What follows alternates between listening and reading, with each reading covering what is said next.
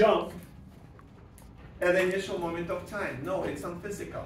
Charge will stay zero even at, in math there are two limits, right? So look, in math there are limits. Time 0 plus 0 and time 0 minus 0.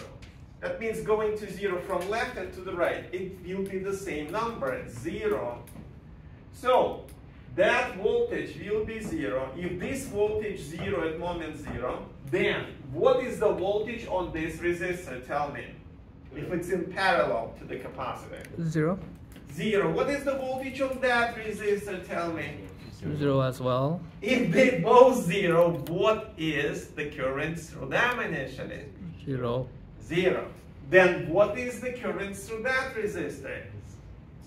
0 It's as not well. 0 because it takes the full voltage drop, which is 10 volt.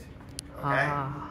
Got it? Okay. That's how it But goes. that 1 amp. 10 volt divided by 10 ohm, guess what?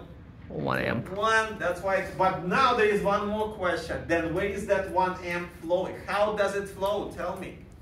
If this is 0, this is 0, then where does it go? It's gonna go to the capacitor. It goes in right, exactly. It goes right in the capacitor. It says 1 amp.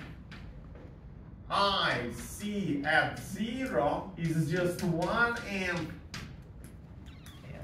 Got it? Please finish it and report to me what is